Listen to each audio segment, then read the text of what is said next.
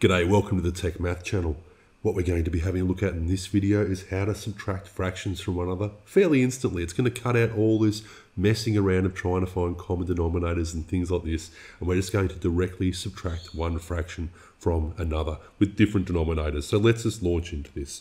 Let's start out with an example here. We'll go 4/5, and from this we're going to subtract 3/4. Okay, now let's just put our answer over here. So the first thing we're going to do is we're going to work out this denominator, this number on the bottom. And we're going to do this by multiplying here. 5 times 4 is equal to 20. I just multiply those guys. The next thing we're going to do is we're going to start in the upper left here on this first fraction, and we're going to multiply it by the bottom number, by the denominator on the second fraction. So we're going from top left to bottom right, and we're going to multiply these. 4 times 4 is equal to 16. We've got the same symbol, which is subtraction, and now we'll go over to the other part. There's 3 here, and it's going to be multiplied by this 5 here. Okay, so 3 times 5 is equal to 15. So you can see that bit of a pattern that we just used there.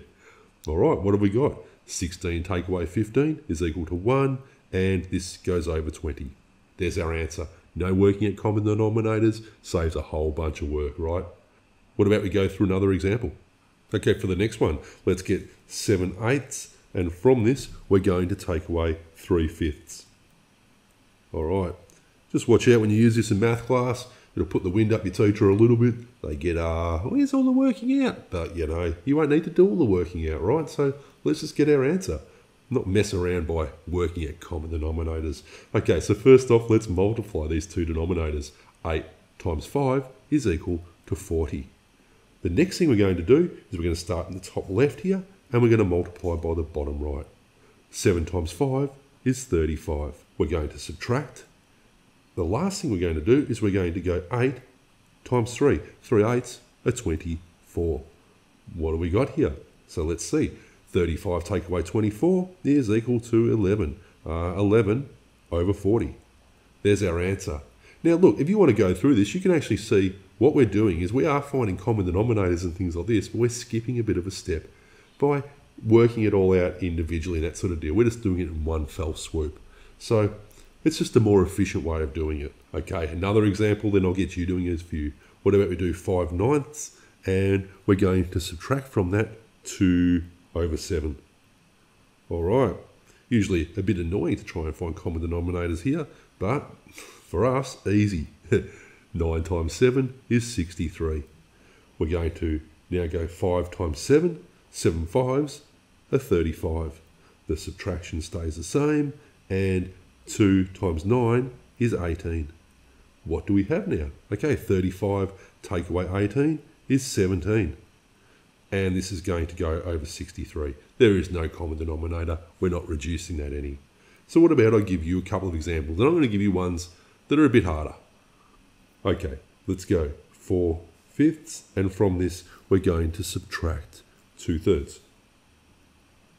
The second one I'm going to get you doing, let's go 6 over 11, and from this we're going to subtract 1/3. Hey, awesome. I reckon you can do these really quickly.